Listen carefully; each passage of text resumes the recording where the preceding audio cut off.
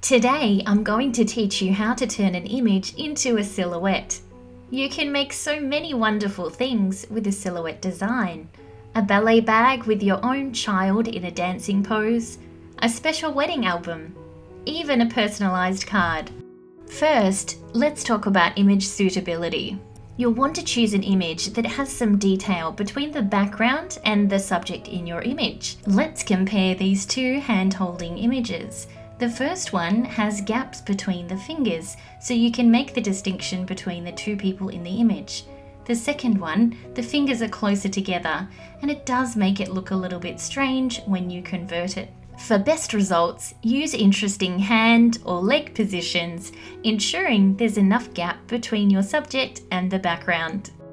The first step in creating a silhouette is to remove the background. I recommend using remove.bg, not the background removal tool that is available in Cricut Design Space. The Cricut background remover loses significant detail and in some cases even chops heads or limbs off the subject in the image. So using remove.bg, we're going to click Upload Image, then locate your image of choice, and the tool will remove the background for you. Once you're happy with the way your image looks, download it.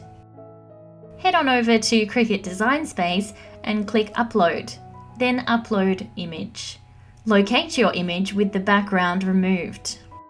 Click Complex and Continue. We're going to skip this screen because we've already removed the background, so click Continue. Then click Cut Image and Upload. You should now see your silhouette in your recent uploads.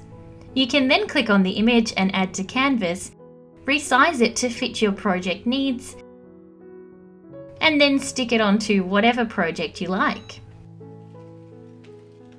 I hope you enjoyed this video. Please subscribe if you haven't already. It really helps me out.